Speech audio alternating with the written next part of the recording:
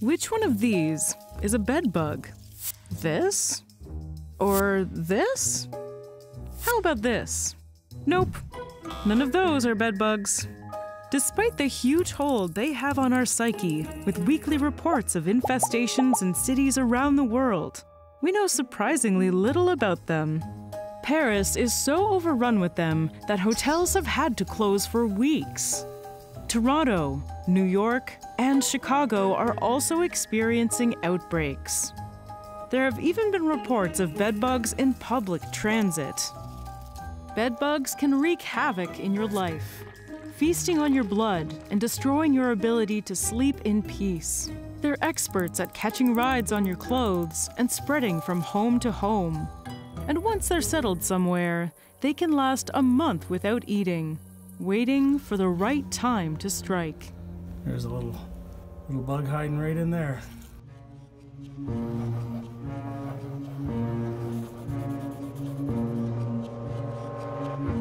Hi, I'm Danielle Dufault, and you're watching Animalogic. Today, we're diving deep into the world of one of the scariest nighttime terrors, bedbugs. We have exciting news. We're expanding our store and adding prints of all the art you've seen in our show. We've got incredible designs and products that capture the essence of your favorite animals and our adventures. We have art prints of every animal we've covered on Animalogic, like this wolverine, and this amazing shoebill stork, and this coconut crab, the largest land invertebrate on Earth, pretty much life-size. We also have mugs and water bottles with animals from some of your favorite episodes. Ever wanted a coffee cup with all of my cat illustrations? Of course you did, and now you can finally have it. And we've just launched our new line of apparel, from baseball hats to beanies. And we'll be adding new products every month, so you can find the perfect holiday present for all the Animalogic fans in your life. So head on over to our store, it's right below the video, or shop directly on our YouTube channel page. Thanks for supporting Animalogic, and I hope you enjoy the video. Bedbugs can turn your dreams into nightmares by nibbling on your exposed skin. They're stealthy, hiding in your mattress seams, headboards, and even electrical outlets. Ooh. Ooh. Bedbugs have lived with us throughout human history and spread to every city in the world. Wherever there's humans, there's bedbugs. Their evolution is a bit of a mystery. Scientists used to think that they were general bloodsuckers that became bat blood specialists before eventually jumping to human beings. But the discovery of a 110-million-year-old bedbug fossil debunked that theory. Bats appeared about 60 million years ago, which means that for at least the first 50 million years of their existence, bedbugs were feeding on currently unknown hosts. It's cool to think that T-Rex and other Cretaceous dinos had bedbug issues just like we do today. Unfortunately, bedbugs require animals that return to the same nest every night, which big dinos were unlikely to do. They were likely going for smaller animal blood. Currently, there are two main species, the common bedbug and the tropical bedbug. Since they've evolved to be human parasites, they're comfortable wherever humans live. They have adapted to our regular sleeping habits and large rooms, safe of insect-eating predators. We gave them safe haven and easy access to our blood. You might be wondering, why are they so obsessed with blood?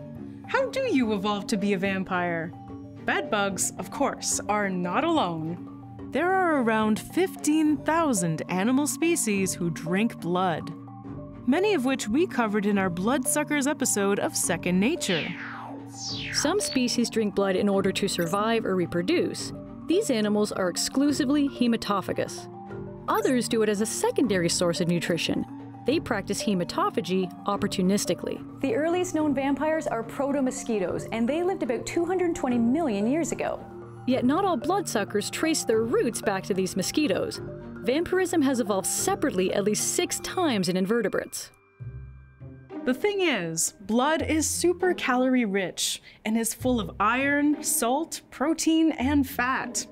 A pint of blood has more calories than a pint of beer. Luckily for the bedbugs, they're always in bulk phase. There are some other nutrients that vampires need that aren't easily available in blood. For these, gut bacteria break down compounds in the blood meals and turn them into absorbable nutrients. Kinda like how cows' gut bacteria turn grass into almost all the nutrients they need. Being a vampire is extremely dangerous, as they're usually parasites to a much larger animal that could easily kill them.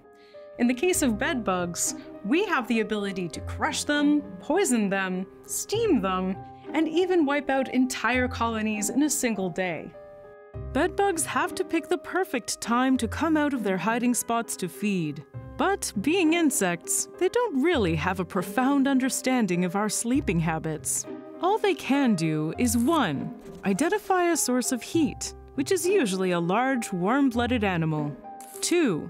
Detect carbon dioxide to confirm that the warm body is alive and full of blood. And 3. Sense no movement, which indicates that the coast is clear to bite and extract blood undetected. Then it's chow time. The bedbug looks for exposed skin, inserts its proboscis, and injects a 45-protein saliva cocktail, rich in anticoagulants and numbing agents. This makes blood thinner and easier to slurp up, and makes the host unlikely to notice until it's too late. But then comes the most dangerous part for the bedbug. When it's full of blood, it balloons up and becomes more noticeable, cumbersome, and slow. It's at this stage that they most often get caught and squished. An adult bedbug is about 5 millimeters long and 2 millimeters wide. But after a proper meal, when they drink about 6 times their weight, they become rotund. This is one of the most dramatic temporary increases of body size in the animal world. Bedbugs are kind of like little hulks. If the Hulk was a giant blood-filled water balloon. With all this added weight, their tiny little legs barely keep up, but they can still reach speeds of about 0.07 kilometers an hour. It doesn't seem like much, but relative to body size, they're way faster than you. So no need to dunk on them for their clumsy running. Usually, their colony is only a few meters away from their prey's bed. It only takes a few minutes to return to safety, and if they do, they'll be satisfied for about a week. So this is what I'm looking for. I'm looking for any sort of speckling. See, this is all bedbug feces. There's the casing right there. There's an actual bug in there, you can see it. Young bedbugs need a blood meal before every molt. They go through 5 nymph stages before they're sexually mature, but that doesn't mean they grow slowly. It only takes a couple of months for a pair of bedbugs to turn into a colony of 35,000. Once they become adults, they can survive months without feeding. So old luggage and unused beds can sustain colonies for extended periods of time. They're like the cursed spawn of mosquitoes and ticks, hiding in crevices, feeding on you at night, and using your blood to make babies. So this client tells me she noticed this 2 weeks ago. She may have noticed them 2 weeks ago, but she's had them a lot longer than 2 weeks. See, like they're just friggin' everywhere.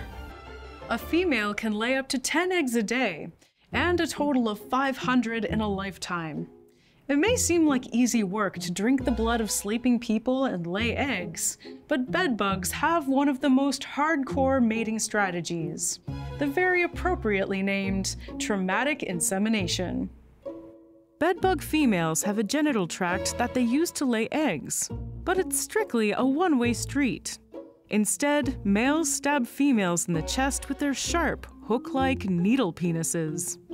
Insects don't have a closed circulatory system like we do. They don't have veins and arteries taking blood to every part of their body. Their hemolymph, which is the insect equivalent of blood, travels more freely around the body. So when the male stabs the female, the sperm mixes with the hemolymph and eventually reaches the ovaries to fertilize the eggs. Nobody knows how or why this strategy evolved.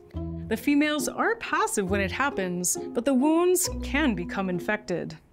Multiple males can traumatically inseminate the same female, and some males even inseminate other males. It's a chaotic system, but one that has helped them take over the world. With the bedbug epidemic running rampant in most countries, we have to consider ourselves lucky for one thing. Bedbugs don't give you diseases, as far as we know. Mosquitoes, fleas, and ticks are some of the world's deadliest animals because they can pick up pathogens after biting an infected host and spread them to other hosts. Bedbugs don't transmit malaria or other deadly diseases, but their bites do have negative effects. The anticoagulants and other proteins in their saliva are eventually identified by the immune system and turn into itchy bumps. The more bites you get, the better the immune system becomes at identifying them, and the reaction becomes faster and stronger. For some people, they turn into hives and red rashes, while a lucky 20% of the population never gets any reaction at all.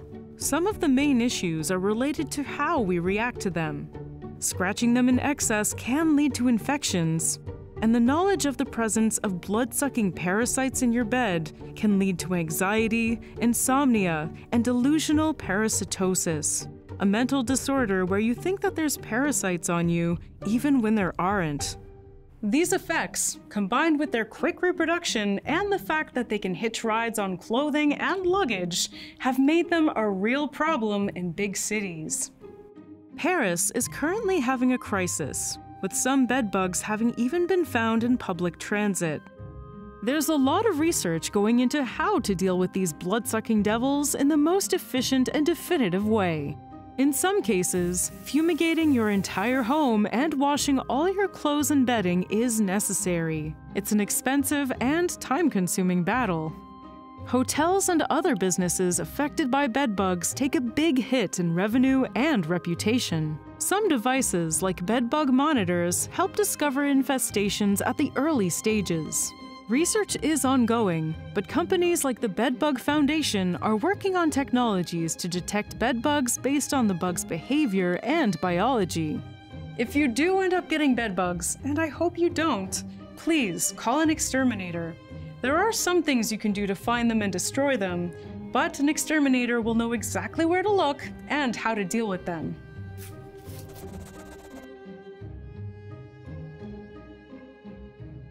So what should we talk about next? Please let me know in the comments and be sure to subscribe for new episodes every week.